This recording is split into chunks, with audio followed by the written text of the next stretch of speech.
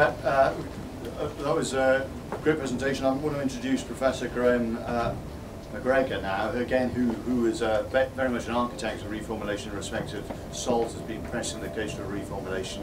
I support reformulation, but as I said as well, this is part of a wider package, including consumer empowerment in terms of spoonfuls and possible sugar tanks as well. But without further ado, Professor Geraint MacGregor.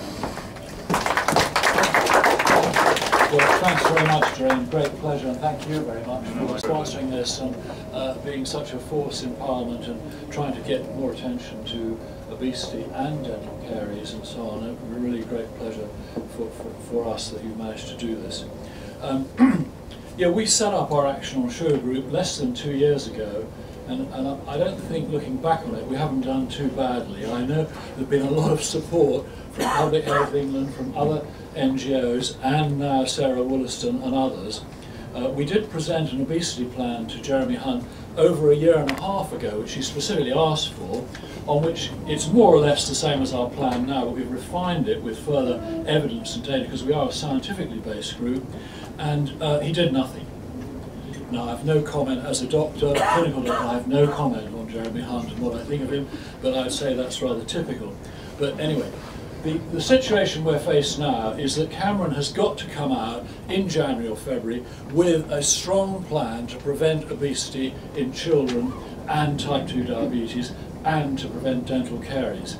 Now the question is, what does he need to do? And in your pack you'll see a 6-point essential actions he has to take, which specifies very clearly exactly what he's got to do.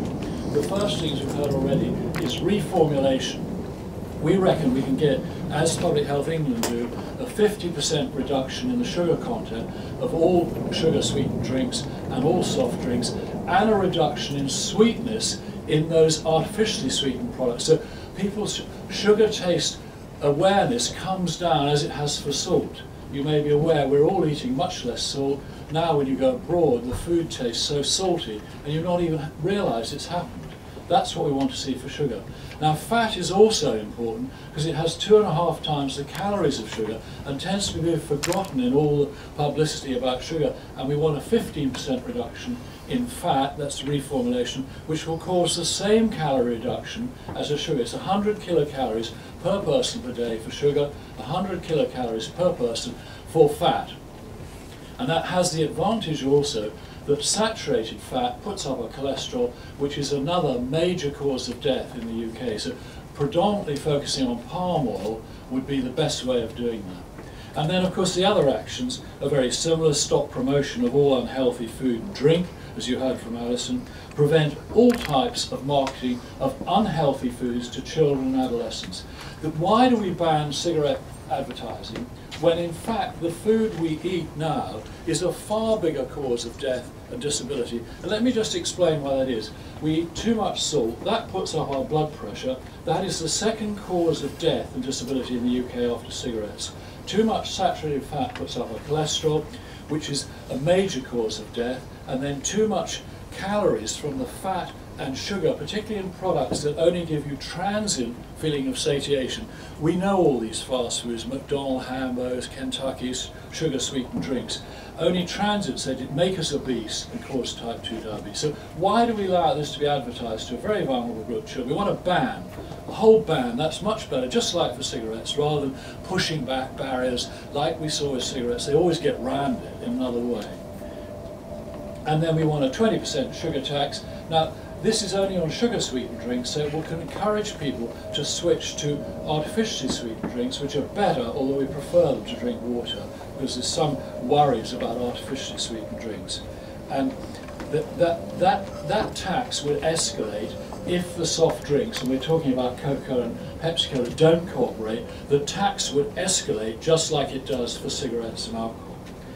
All public food sector, all schools, prisons, civil servants should be strictly controlled according to healthy eating guidelines and uniform colour coding. Now, an important part of this is to have an independent agency funded by the government that would monitor and would carry out the reformulation. As you've just heard from the British Retail Consortium, from Andrew, that we want regulated targets, like most countries who've copied the UK programme for salt reduction, because we pioneered that, been copied all over the world. They're now regulating those targets because we're fed up with companies not saying they're doing something under this ridiculous responsibility deal we have now. We want to go back to something like the Food Standards Agency. That's a very important part of it.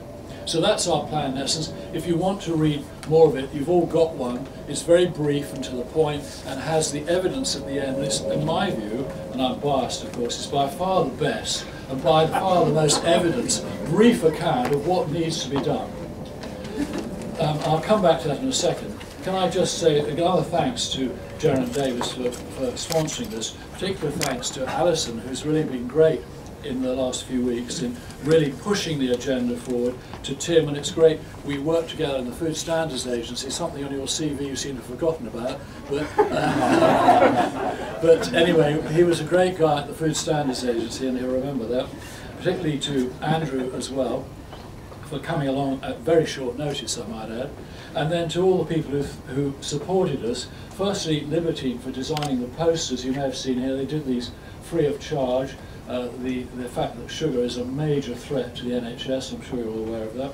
And then supporters who are here, Aldi, the Cooperative, Sainsbury's and Waitrose, and also the Children's Food Campaign. And also to all our advisors, we're very dependent on our international board for the science behind our recommendations, and we're very grateful to them. And last but not least, all the people who work with me who set this up, particularly Jennifer, Corda, Sonia, Steph, Lorraine, and particularly David Clark, who's been brilliant. We've had so much publicity in the last week because everyone jumped on our Sugar Awareness Week, which was decided at very short notice only a few weeks ago to put more pressure on David Cameron, and it certainly has, so well done, David. Now, coming back to the plan, the question really is, and I would beseech all of you to put as much pressure as you can on Cameron and the Cabinet Office, because they're the ones who are deciding this, not the Department of Health. And the question I'd leave you is, will Cameron have the guts to do it? Thank you.